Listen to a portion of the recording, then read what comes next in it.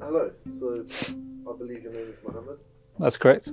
So I'm part of the investment team here at the Levine Group, and a lot of my day-to-day is in relation to the evaluation of acquisition opportunities, but also being able to liaise with different stakeholders across the business.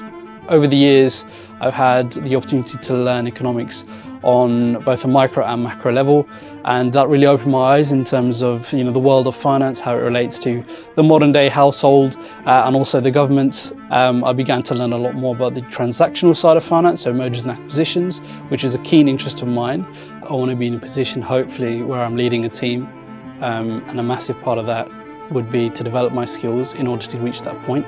I guess the number one reason why the Levine Group for me is the exposure, specifically on the deal side, but also liaising with multiple different stakeholders. I think given my age, it's an opportunity that would kind of propel me into leadership positions, hopefully sooner than later, and also give me the platform to grow and develop my skills, both on an evaluation of the deal side, but also just being able to kind of liaise and kind of manage multiple different transactions at the same time.